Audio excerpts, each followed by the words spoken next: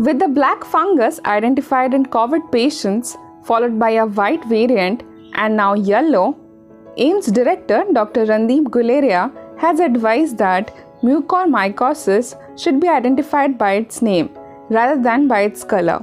He said that it is better not to use the term black fungus while talking of mucormycosis, as it leads to a lot of avoidable confusion. अगर हम fungal infections की बात करें तो in general जो हम fungal infections देखते हैं वो या तो म्यूकरमाइकोसिस होते हैं, जो हम आजकल कह सकते हैं बहुत ज़्यादा देखा जा रहा है, और फंगल इन्फेक्शन है जैसे कैंडिडा है, एक और fungus infection aspergillosis, Cryptococcus, histoplasma, और एक और होता है कॉक्सिडोमाइकोसिस। इस टाइप के फंगल इन्फेक्शंस हैं। जिन लोगों की इम्यूनिटी कम होती है उनमें जो हम ज़्यादातर देखते हैं वो म्यूकरमाइकोसिस है, कैंडिडा है या एस्परजिलस इन्फेक्शन है। म्यूकर का आपको पता ही है कि ये एक फंगस है जो अब ज़्यादा देखा जा रहा है, स्पेशली कोविड के साथ अगर स्टीरॉयड्स और डायबिटीज़ जुड़ा जाए। अभी तक अगर हम बात करें तो ज़्यादातर जो कोविड में देखा जा रहा है वो म्यूकरमाइकोसिस के केसेस देखे जा रहे हैं। ओकेजनली या रेयरली एस्परजिलस के केसेस भी देखे जाते हैं, जो लंग्स का अगर हम उनको किसी व्यक्ति का एक्सरे में दाग आए या हम सीटी स्कैन कराएं तो उसमें कैविटीज़ आ जाती हैं, उसमें एक क्लासिकल पिक्चर आती है जो हम कहते हैं ये इन्वेजिव एस्परजिलोसिस के लक्षण है, और कई लोगों में कैंडिडा इन्फेक्शन भी देखा जाता है। तो ये बात समझना बहुत ज़रूरी है कि अगर हम बात कर रहे हैं तो इट्स बेटर कि हम यूज़ करें करेक्ट नेम, क्योंकि ये कन्फ्यूजन हो जाता है, क्योंकि कई दफ़ा कुछ एरियाज़ में अगर फंगस ग्रो करे तो उसका कलर अलग लग सकता है और उसको आप एक ही फंगस को अलग अलग कलर के नाम से लेबल करने से कन्फ्यूजन हो सकता है। जैसे मैंने पहले भी कहा था, म्यूकर जो है एक फंगस इन्फेक्शन है जो मेनली सॉइल में देखा जाता है, एनवायरनमेंट में है, और it is not a communicable disease, यानी कि एक व्यक्ति से दूसरे व्यक्ति को वैसे नहीं फैलता है जैसे कोविड फैलता है। तो अगर एक व्यक्ति जिसको म्यूकरमाइकोसिस है वो और किसी व्यक्ति के साथ बैठा है तो ऐसा नहीं है कि उसको फंगल इन्फेक्शन उससे फैल जाएगा। तो ये समझना बहुत ज़रूरी है। दूसरा ये समझना ज़रूरी है कि ये जो फंगल इन्फेक्शन है 90 to 95% जो पेशेंट्स हैं जिनमें पाया गया है उनमें या तो डायबिटीज़ है या साथ में स्टीरॉयड यूज़ किया गया है। जिन लोगों को डायबिटीज़ नहीं थी या जिन लोगों को स्टीरॉयड्स नहीं दिए गया उसमें ये बहुत रेयरली देखा गया है, इट इज़ नॉट अनकॉमन।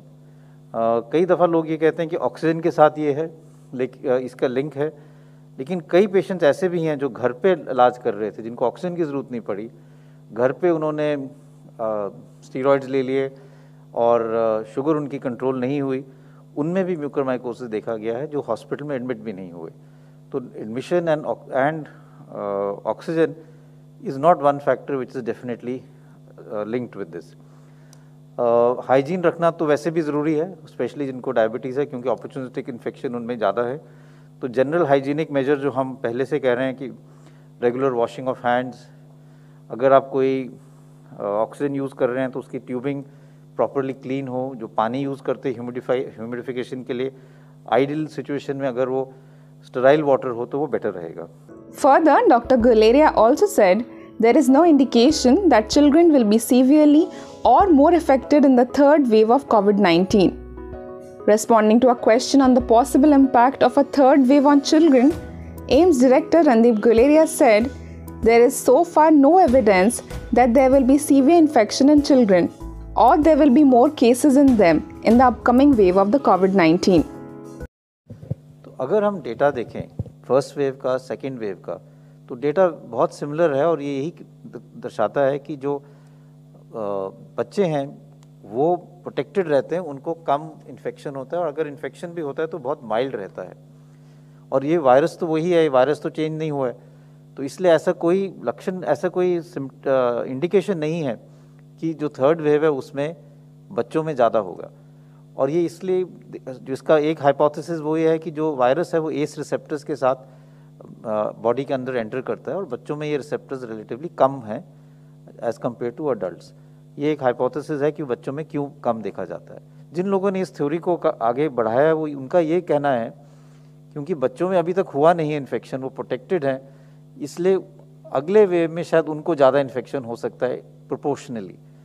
लेकिन इसमें कोई अभी तक एविडेंस नहीं है कि बच्चों में सीवियर इन्फेक्शन होगा या उनको ज़्यादा केसेस उसके आगे वाले वेव में पाए जाएंगे। If you like this video, share it and subscribe to Business Standard.